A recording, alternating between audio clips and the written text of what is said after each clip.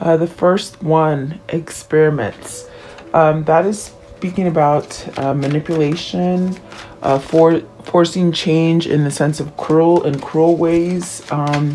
It's also the kind of energy that pushes you to sort of break through and really have a pursue and knowledge of maybe truth, or getting rid of arrogance or manipulation, whatever that might be for you. It is a kind of energy that sort of wakes you up, and it gets you to this place of questioning, is that where you're leading right now?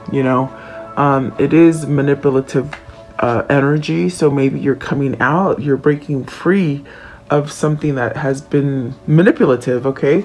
And then you have the sanctuary. So the sanctuary is talking about keeping that dark matter out. If there's things in your life that keep causing you to go towards this kind of darkness or manipulation, the way you get out of that is by creating your sanctuary, by creating that sense of personal space, boundaries. What are you allowing to come in? And then you have the farewell to the moon. So this is really appreciating cycles, in that sense of maybe you're saying farewell to darkness, to things that have just sort of lingered in your life, stagnation kind of things where you feel like you want to move forward, but you can't. So this card brings in a lot of change. It gives you that sense of balancing, in that sense where you probably don't want to look back in the past. You want to look towards the future. This is also that kind of energy that opens up your intuition, your that kind of knowledge that you're born with, but it sort of has been buried for a long time. And then you have the yearning and the time out. Maybe you're separated from a place or a person or a situation that brings you that happiness or that connection. And at this point, maybe you're in a separation as far as time out, maybe questioning it or thinking about it. This yearning is really this kind of feeling where you're longing for either a connection for someone maybe or maybe even wanting to get back with someone. You'd have to take it as resonate, because if it isn't a person for you, it could be a situation. So take it as it resonates for you, but you might be in a separation, because that speaks about separation from something or someone that you have opinion in your heart for. So with this time out, this is that sense of finding clarity, getting yourself to this place of where you're not being manipulated by things. So let's see what's at the top of the deck here. The top of the deck, Song of the Siren. So this is about communication. This is about speaking up. Whatever you might be holding in as far as emotion or feelings you're not talking about. This is voicing those things and really acknowledging your feelings. And it is a number 5. So is this the change? Is this that change where you're starting to speak up and not so much be a doormat and really let things sort of almost like be told, like you're being told what to do, but now you're standing up and having your own voice? I don't know what the situation might be. Like I said, you have to take it as it resonates. And then at the bottom of the deck, see, this is that vulnerability card. This is about allowing your true feelings to emerge. This is opening your heart and really allowing yourself to be the leader instead of perhaps being a follower, or there's something there that's, you have to remember the very first card, it's a very dark card. So are you sort of being, gaslighted or somewhat maybe drawn into the wrong thing? But this is where you stand up for yourself and allow some vulnerability, some feeling, perhaps maybe needing to speak up about something. Is this a relationship? Is this a job? Is this something with family? I mean, you got to take it as it resonates for you today. But I am sure gonna go in a little deeper and see what these mean for you guys. So welcome. Please like, share, and subscribe. leave me your comments. I do read them. Thank you so much for your support. I do always appreciate you guys. And I just was sort of forced into taking a day off yesterday, and I worked half the day and then just had an unexpected visitor. And you know what? I think I needed it because I feel a lot better. A lot of stuff going on. So, you know, I guess God sort of puts those kind of moments in my life and says, you're doing it. And I said, okay, I'm not gonna fight it. I'll just go with the flow. So here I am today, guys. Experiments. What does this mean? What does this mean, please? Now, you have an opportunity to either perhaps go back towards something simpler or happier, or something from the past, you know, having some kind of clarity or some kind of pull towards the Six of Cups. The Six of Cups is very powerful in that sense of maybe you've been thinking about it for a while. Let's see what this one is as well. The Page of Cups. Something is forming, something new, some sort of emotion. Yeah, I sort of lost my train of thought as far as what I was saying before I saw that Six of Cups. It'll come back though. You got the Knight of Swords rushing in. Something about contemplating, and perhaps contemplating the darkness versus the light as far as weighing your pros and cons. I see somebody somewhat looking towards the past. Is it towards a person? Is it towards a place, a home, a neighborhood, a family? I think maybe kindred spirit as far as love and twin flame kind of a thing. Is this somebody wanting to rush in and start over, in that sense of being able to have vulnerability to move on this situation? Let's see. What is the Six of Cups, please? So something that you've sort of been masking. Maybe you've allowed others in your environment, or whatever the situation might be for you, you've allowed others to maybe drown out what your feelings are because you're doing what they're telling you, you know? But there's something there that perhaps you just spent so much time thinking about it, and now you want to take charge. Now you sort of want to revisit this, or is this a lost love from the past? Is this you going back towards the past to simplify your life and be happier? You know, there is that sense of moving out of darkness so you can have harmony in your life. What is the Six of Cups? What is this? So you have the Nine of Cups. So your wish is coming true. Okay, the Page of Cups. What is the Page of Cups? Taking off the mask, seeing reality.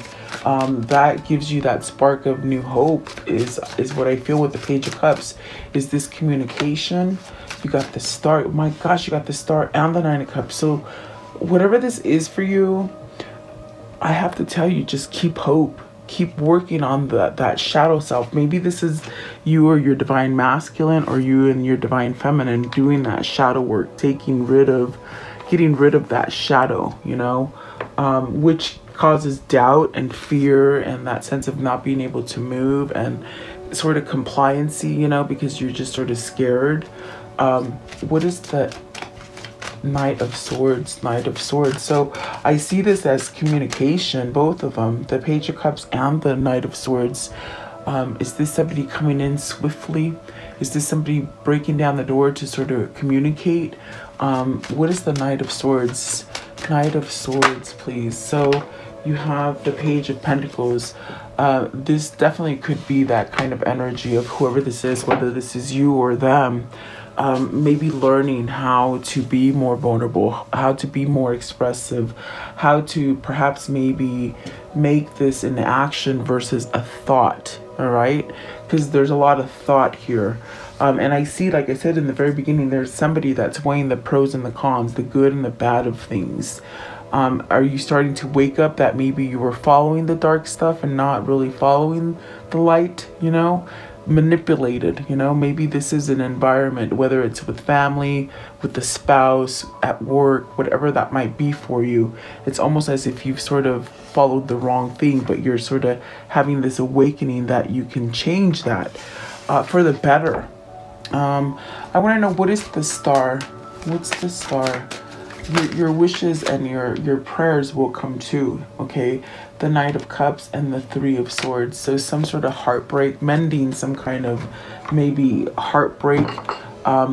I do feel like if this is prayers for your masculine to get over maybe heartbreak, depression, sadness, maybe even that sense of separation, loneliness, I do feel like these are healing energies that are being sent to divine masculine, perhaps by divine feminine, or vice versa. It could be the other way around. But it's almost as if with the King of Cups of reaching this sort of conclusion that they don't want to hold back from maybe love. Maybe this is somebody who's discovering how to love themselves again.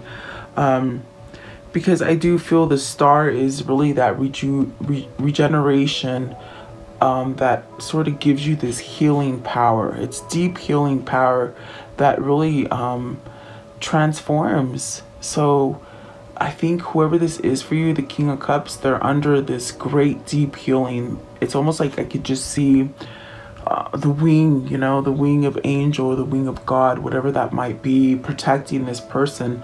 And whoever this is, you're sending a lot of prayers to this person. I feel like it's reaching them. Because I really do feel like this is a renewal. This is what's giving that spark of hope with the Page of Cups and the Knight of Swords. So I do feel like that is somebody who's learning to love themselves. Maybe somebody who's learning to maybe be more expressive when it comes to love. Feeling vulnerable in that sense of wanting to maybe, start something new or start communicating.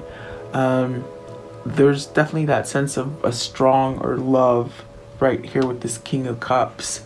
Perhaps healing, guys. Really, I think that whoever this is that's been led by darkness is healing. And this is definitely that masculine energy that's trying to break free from this Three of Swords, whether it's a third-party situation or just those dark kind of karmic situations that, we may keep ourselves in. But there's that sense of an epiphany happening here of changing that, of moving out of some sort of, oh my goodness, just cruelty and manipulation, but it's forcing a change. The cruelty and manipulation that's happened in the past is sort of opening up so that you can take action and move yourself away from it, okay? Whatever that might be. Maybe it's a cruel marriage or a cruel family situation, or that sense of just being lost, the lost soul for so long and not knowing how to go towards the light. Meaning, when I say light, I'm talking about God, guys. I'm talking God is pure love and light. So is this somebody surrendering to that light, That's what twin flames are. We're in ascension. We ascend. Oh, sorry. That is totally me, not my dogs. Just moving around. Sorry about that, guys. And I'm not edited, so I never stop and edit stuff. I want you to see that it's true. What is the sanctuary, please? What is the sanctuary? I feel like this is somebody who's done some shadow work and perhaps put some boundaries up. Feeling more comfortable, feeling more connected to yourself in the sense of being able to know which way you want to move. And these were really hard steps to be able to take for whoever this is today, okay? Because look at that. You got the Seven of Swords, the High Priestess. This could be a mother figure. Maybe this is the person that runs your home, the boss, and the Hierophant. So see, this is that change. Are you speaking up for yourself? Are you coming out of maybe a cheating relationship, a thieving relationship? Has someone taken something from you? Has maybe a person taken this from you because you've listened to them for so long? This is where the Hierophant is breaking that pattern. It's changing it, okay? It's through spirituality, that light that you're choosing to follow. It's through prayer. It's through hope and faith. And this is you holding that key to change that, whether that's your person or you in this story, okay? But I just get this High Priestess as either in your mind you know, you've been held to that Three of Swords and the Seven of Swords where you couldn't break free from it in your mind, okay? Or it's an actual person, a mother, a wife, a boss, someone who's just created a lot of treachery on you, okay? But the change here with the Hierophant is that you're creating your own sanctuary. You're pulling yourself apart from that and having clarity, okay? What is the Hierophant? Is this a change? Is this like a boss, like meaning a marriage? Like you're in a marriage and it's a one-way street. Like they say, they call the shots. It's like you don't have a backbone to change things. For whoever that is, I don't know. Okay, you have to tell me. But that's exactly what sort of flashed in. So I want to know, with the Hierophant, you got the Seven of Pentacles. So this could be the roadblock. This could have been that thing of not being able to move forward. But yet in your mind, you want to be successful. You want to reap what you sow. You want to have success. So that could have been your blockage. But see, with the Seven of Pentacles and the Hierophant, it's almost as if maybe you hold the key to that blockage and you're ending that blockage, okay? What is the High Priestess? It's a sort of a knowing in the gut feeling that maybe you've been following something dark and you've known it for a long time, but you continue to do it. And when I mean dark, it's those manipulations, those lies, the fear, the compliance, you know? And this could be in a family, a home, or, you know, a love situation, or just how you held yourself, you know. So you have the Ace of Cups and the Page of Swords. Look at all the new beginnings here with the Page of Swords and the Ace of Cups. You know, you got the Page of Cups there and the Page of Pentacles. Those are all new beginnings. These are all these openings to allow you to sort of change things, okay? Whether it's you or your person that's experiencing this, you're listening to yourself. And perhaps maybe in the past you've had that kind of energy of, I don't think that that's true. I'd rather listen to that dark stuff rather than what my body or my mind is telling me. Okay, I think this is someone who's woken up to this, like, okay, maybe there is some truth in this light and this intuition and these feelings that I'm getting. Okay, what is the Seven of Swords? So that is somebody sort of coming out of that energy. Okay, you have the Knight of Cups. So see, yet again, this is that place of starting over, that place of breaking free or getting away from that Seven of Swords energy, feeling trapped, feeling like you have to do the same thing over and over. It's almost like you're breaking free out of that cookie cutter kind of life and you're branching out to your own, okay? And that's what's going to give this a new beginning for you and your person. Let's see what this is here. So I want to know, what is the Farewell to the Moon? Farewell to the Moon. What is the Farewell to the Moon? So the Nine of Wands, letting go of fear. The Death card, having that transformation, you know. For a long time, maybe you've had this feeling or this pull to let go of things and transform and, you know, sort of rejuvenate your energy. But for a long time, you've been held in fear, or you maybe concentrated on all the hurt or pain that you've accumulated through your life. But this is where you sort of have to break free from that so that you can continue. Maybe not think about that stuff anymore. Maybe let it go. Maybe apologize. Maybe mend something. Is this within yourself so that you can go forward and really take this manifestation to where you want it to go?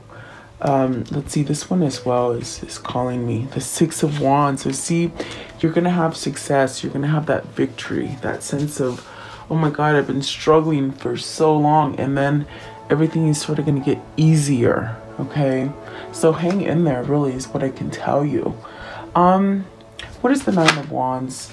Oh my gosh, the Nine of Wands, the Two of Cups, guys. This is a love affair of awe. Either this is you letting go of the pain so that you can bring in this Two of Cups, okay? Is this Two of Cups with somebody you already know? Or is this Two of Cups perhaps the future of you meeting this person that just gives you the happiness? Did you, it's almost like what I feel it could be somebody new for some of you. For some of you, it's a returning person. It's something that you want to mend. Maybe something that you want to sort of heal.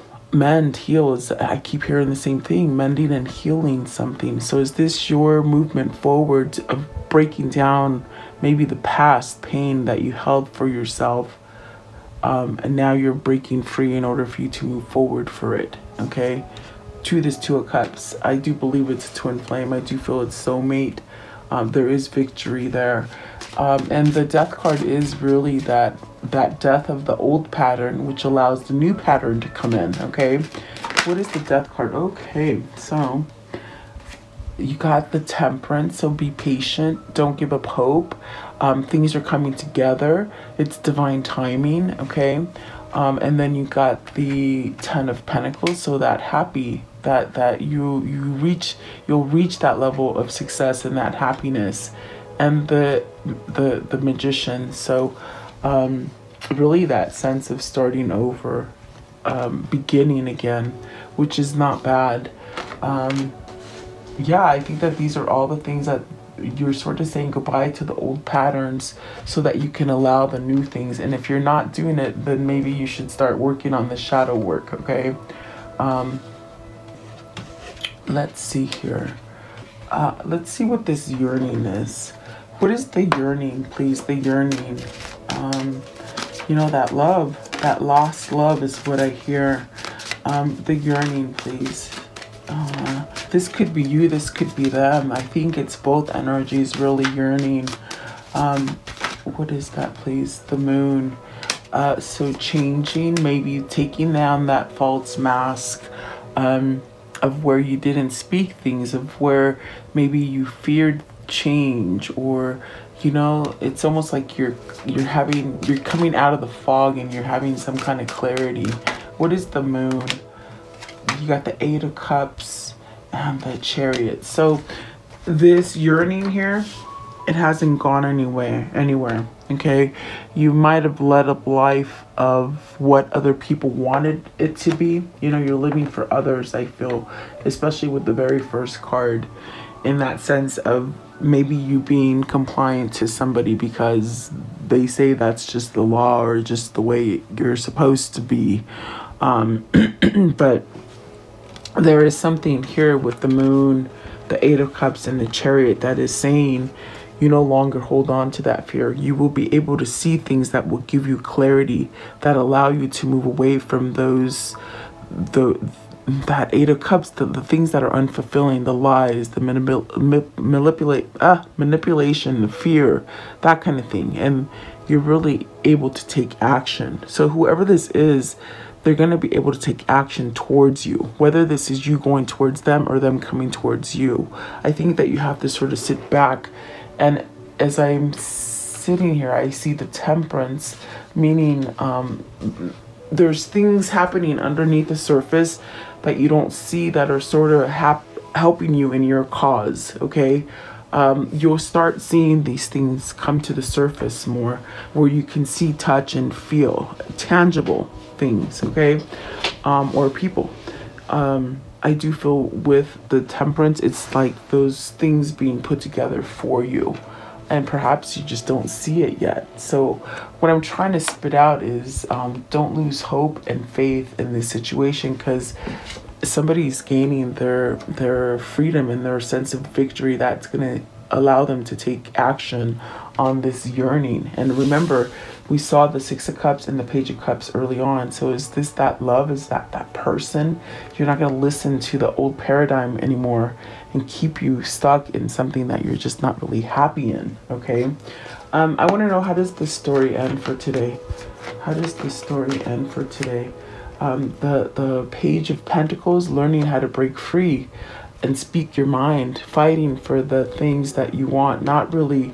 With this Five of Wands, it's almost as if you've laid down the conflict, whatever that conflict would have been, whether it was within yourself or your environment causing that conflict, okay? The Judgment, so releasing, second chances, guys. And the death card, very powerful. So I do feel like this is God working under you, like in that sense of for you, things coming in for you because you haven't given up hope and you still hold your light. Okay, and if you haven't held the light, it's almost as if you're going towards the light, which is God. Okay, so very beautiful. Give me one more, please. Okay, so coming out of despair, regrets, blockages, okay, and letting those wands go. Oh my God, and those obligations, the stressful stuff, you know, things are going to get easier. If you just hold on, things might get rocky for a moment, but in the end, if you hold tight and hold on to that light that's pulling you, you're going to be okay. All right. So let's see here. I want to know, what is the karmic cycle here? What's the karmic cycle here? Okay, so you got the runner, someone who ran from you, okay, maybe due to fear, due to, you know, not being vulnerable, listening to their ego and their codependencies. A girl with a snake, so maybe some of them have like a narcissistic person, and maybe that's what that high priestess is that sort of blocked them. This girl is going away, guys, okay? Addiction, maybe you're dealing with some kind of codependent obsessions that blocked you, okay? But the flip side of it is that there is an engagement ring coming. So this is a new commitment, a new starting over again, the boat. So receiving what you need, progression, arriving, moving on, changing, okay? And the dragonfly, so be lighthearted, finding out things, coming to light, adapt. There's a lot of things that are going to have to come out in order for us to get past these things in our lives, and we have to sort of adapt, but adapt towards the light, you know. Definitely the positive light, okay? And paradise, so happiness, expansion, joy, oneness, enjoying each other.